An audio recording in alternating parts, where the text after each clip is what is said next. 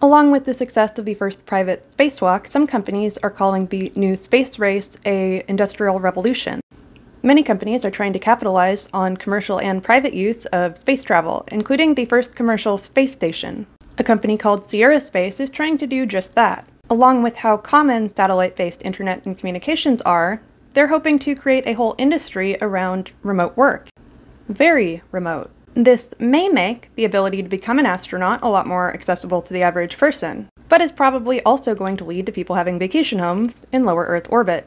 Conversely, a company based in the UK has the goal of making humans aquatic. They're hoping to sell both commercial and private space under the ocean. This type of technology could be hugely important to research. Having the ability to have a permanent facility allows underwater research to be a lot safer and more efficient, though it could also be a huge boon for undersea mining. And while we can always find nefarious purposes, this could be incredibly important to archaeology. Currently, their largest system could house as many as 50 people, and their smallest could house 3.